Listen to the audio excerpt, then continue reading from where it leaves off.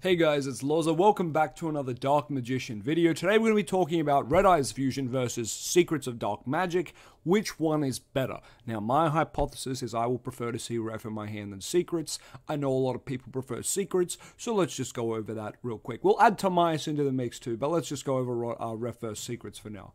So, with a single card in hand, just being Ref, I'm quite comfortable because why? Well, Ref is going to, 1, put Dark Magician in the grave, which we know as a Dark Magician player it's very good. 2, it's going to give us Dragoon.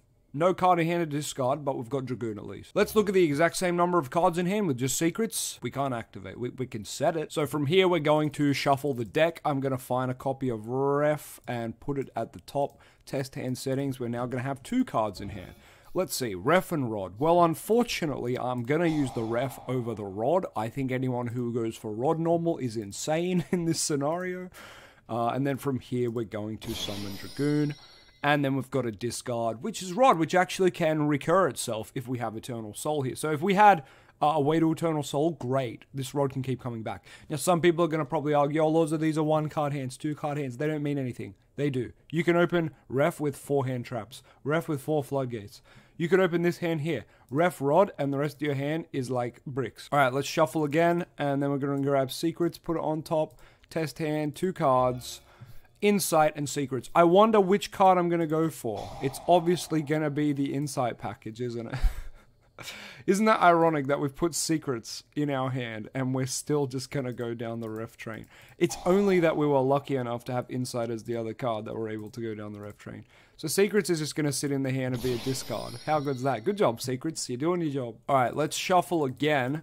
We're going to put Ref on top and we are going to go to 3 cards now. Alright, this looks pretty good. So we've got Insight to actually play before the Ref to try to bait a response. If the opponent doesn't respond, cool. We've now got 2 refs. Now don't forget, next turn we'll be able to search the 3rd one with Meteor Dragon, so that's cool too. Even if you get ashed here, you're being chilling. Now this is one of the cases where you wish Ref would send the materials for cost. Obviously it will not, but because we've got that Salvation, we're actually able to set Eternal Soul as well, which means we can search 1,000 Knives if you want to play that trash Dark Magic attack or summon a Dark Magician, meaning we're able to like trigger Rod. We don't have Rod, but we've got a discard for Dragoon. That's nice. And we've got Eternal Soul, summon a DM for a card advantage. That's cool. Overall, not bad. Let's shuffle up again. Let's find Secrets. This is always the fun part. Where's Secrets at? You guys will find it before me. Great. Test hand. All right. Wow, this does nothing. This really is making the argument for Ref a lot better in my opinion. We're going to... like, you probably grab the circle and hope it hits a Dark Magician. Soul Servant's probably safer. We'll probably risk it for the biscuit for the sake of the video. I'd normally go Soul Servant and set it. But we need to hit like a DM here, so let's try and do that. Okay, we did get the Soul Servant though, that's nice. This is already better than I thought it would go, but unfortunately we're going to have to link into that Artemis. We don't have a way to draw off the Soul Servant, so we're going to have to set it here. I've also set the Skill Drain right here, and from here on the opponent's turn, we've only got one thing to do, and that's at some point, whenever, flip the Soul Servant. I mean, we flip the Skill Drain too, but Soul Servant's a little more generic, so I'll just go with that. Flipping the Soul Servant, which is going to... Lawyer wants us to stack Secrets on top. How stupid is that? So we're going to put Magician Souls on top, which means we can trigger Rod, which gets rid of Artemis and grabs ourselves back that Rod.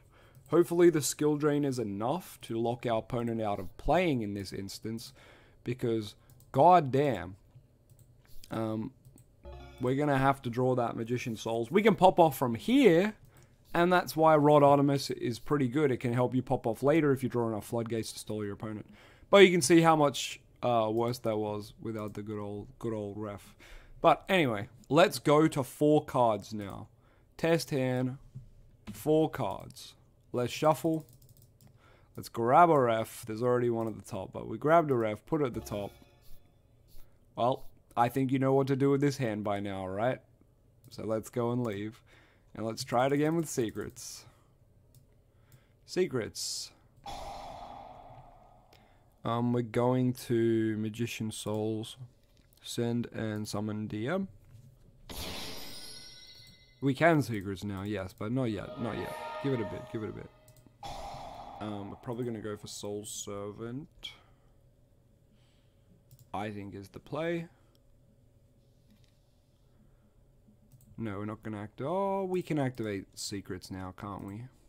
It's probably secrets moment. Yeah, we can ritual summon too, which is interesting. People always bring that up. They're like, but secrets can ritual summon. It's like, who cares? We're still losing cards in the hand. Like, yeah, Illusion of Chaos comes back to your hand afterwards if everything goes right and it doesn't get popped or something. It's always better to go for Eternal Soul instead of Circle. Obviously, you want both, and Circle can get you both, but that's the risk you take, right? Because we've set Eternal Soul off the Dark Magicians, we can use it right away.